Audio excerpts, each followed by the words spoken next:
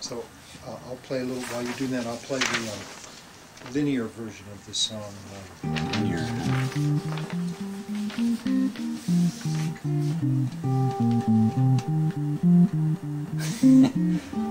We have cut out all the in-between notes, melody and bass. This is the caffeinated version, right? This is low cal.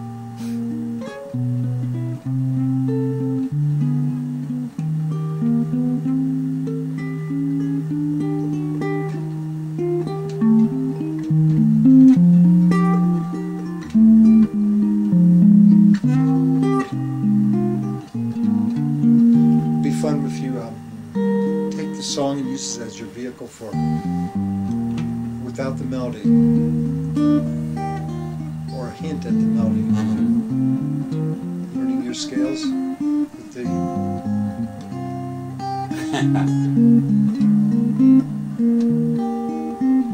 now as you're making your changes, you're thinking of the new root and scale as you're approaching because each the chord. chords come by Are you so thinking slowly. diatonically or just thinking... For each chord I'm thinking diatonically or little chromatic tones occasionally. E. Okay, let me clarify that. For each chord, meaning every time you change, you're thinking of that chord, that being the root. Yeah, for instance, this line is F sharp 7. Here comes the minor 7 and the B7. Sharp half diminished the E.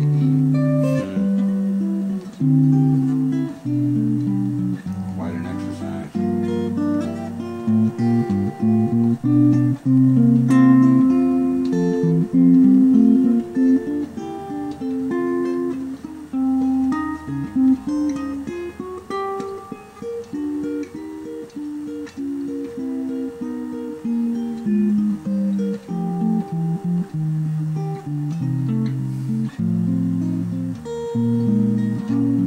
The old pedal tones would work in there too.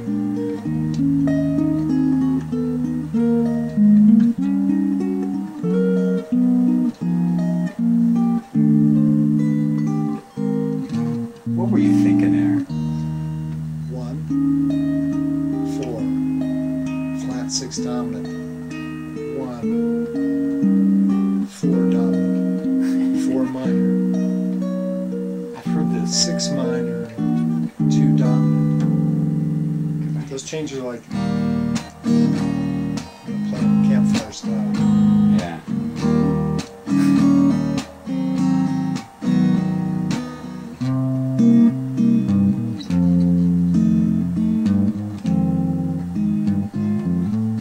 Except those aren't campfire, but that's what.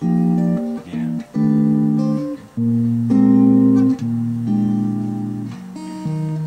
Here's a wild ending.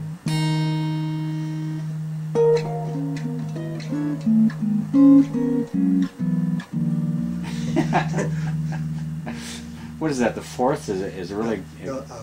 No. Expanded key. Expanded. Okay. Root tones, meaning all 12 tones are allowed in the key as roots, which we hear as normal American music. G is part of the key of the E in the large sense. To use an example, and then. I know you and I like this. Those borrowed roots or those extra roots. I mean that's why I'm kind of lit up on that.